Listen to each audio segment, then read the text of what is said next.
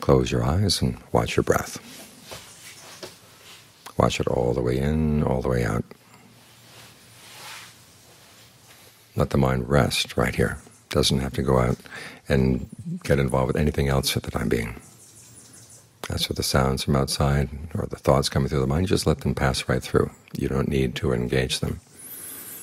You want to focus on something that's of real worth for the mind, and that gives the mind a sense of well-being, a sense of rest.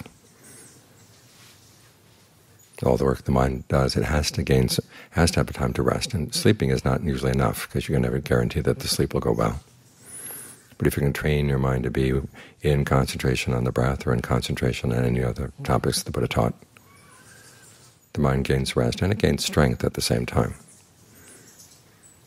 Think of this as the same principle we have today. Today's Labor Day. So are people out there laboring? No, they're resting. In recognition of the fact that labor requires rest if it's going to be well done. So all the work the mind needs to do, you need to give it a place to rest. So resting the mind like this is not selfish. Actually, the more strength you gain from the meditation, then the more you're able to have to offer to others. So give the mind its time to rest.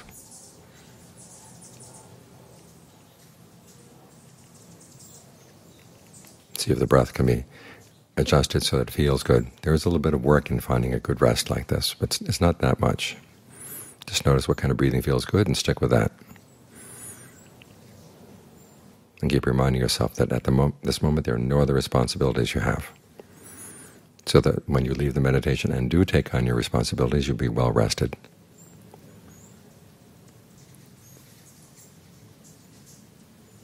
And then when the mind is well rested, it can see things a lot more clearly and has the strength to carry through with what it sees as right and wrong. In other words, you see something is wrong, you learn how to abandon it. You see something is right, you learn how to develop it. And because the mind is rested, it has strength. Because it's still, it can see clearly. So you learn how you can make your mind more trustworthy by giving it a good place to stay like this, and making this a regular part of your day. The work of the world, if you give it all that it demands, it will fill up your entire day. You'll have no time for yourself at all. So you have to make time. Keep reminding yourself that the work of the world never ends. So you have to make time within the work of the world. Even though things are unfinished, you've got to make sure the mind is taken care of. The mind is in good shape, so it can continue with the work as long as it can. And more importantly, can look after its own work.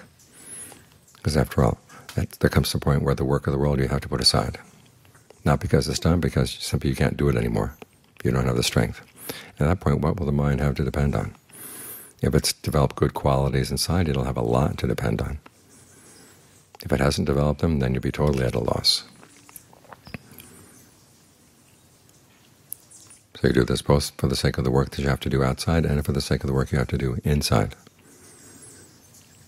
Because the mind well rested has strength.